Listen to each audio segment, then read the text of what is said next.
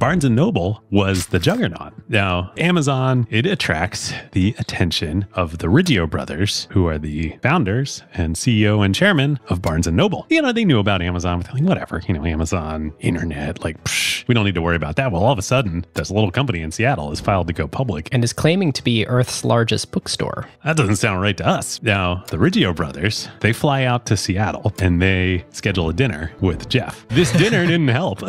These two, tough New York guys, they're like, we're going to come out, be this nerd out in Seattle. We're going to freaking crush these geeks. So they go home after the dinner. And the dinner was sort of like a soft, we want to buy you? Or was the dinner a soft, we're going to run you out of business? It was both. It was, hey, we've heard about you. We're Barnes & Noble, right? And, we've been thinking about doing the internet. We're going to do it. We could buy you and you could be our internet thing, or we could crush you. I think that's how the dinner went.